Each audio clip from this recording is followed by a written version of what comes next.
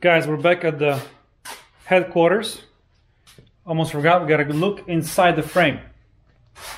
And here's my new toy. Okay guys, so this is it. My new toy. Testlong. Take a guess where that came from. So we are inside the frame right now. That's the bottom. You can see part of the exhaust right there. Hopefully you can see all this. Got a spider web, and we do have some rust. This would be the side. Let's see if we can see the top. And there was the top for a minute. It's kind of difficult to turn this, twist it, but there's the bottom. The rusted, well, when I say rusted, you know, surface rust.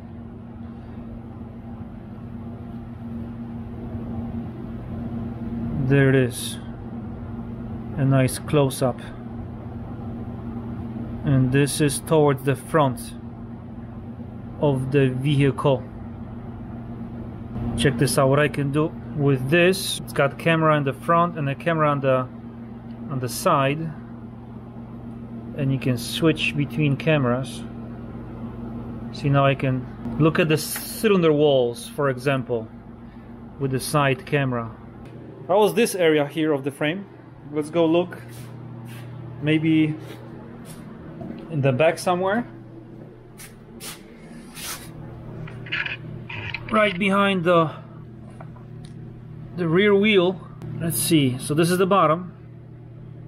Excuse me, this is the bottom here. It actually looks better in the back than in the front. You can see dots, tiny dots of rust, and usually the rust starts at the welds. But this is nothing. So yeah. Where did I get this? Well, I sometimes need it, not often, sometimes.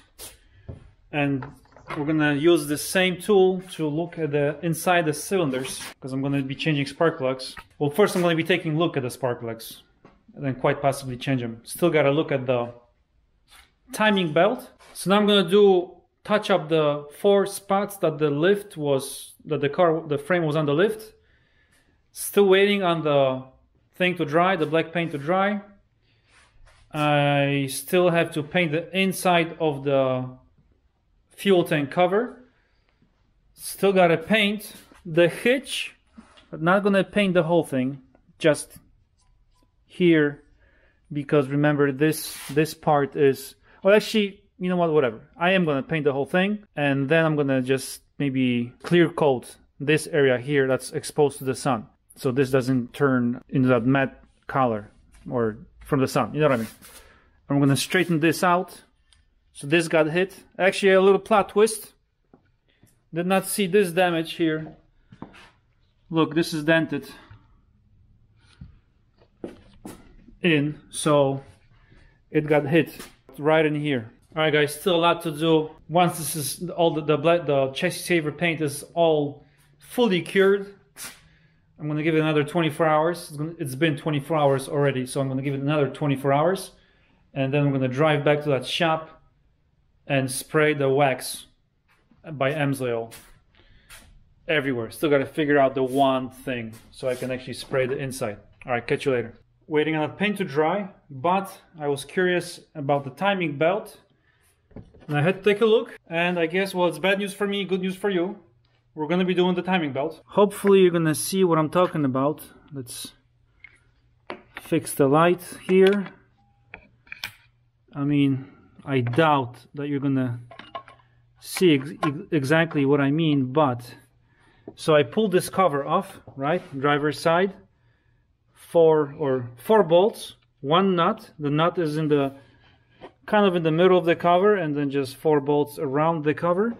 Then you can pull it back a little bit, and we can take a close look at it, and you can see, as you're looking at it, on the right edge it's starting to crack a little bit. Now you're probably not seeing this. I mean, this is not bad. This would last a little bit longer. I mean, I've seen much worse.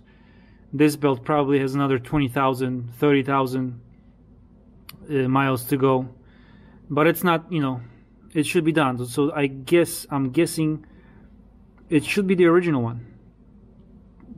Just looking from the tiny cracks right on the edges on both sides. But this is enough for me to tell me that it's time to change the timing belt, water pump, you know, the tensioner, either pulley, maybe cam seals,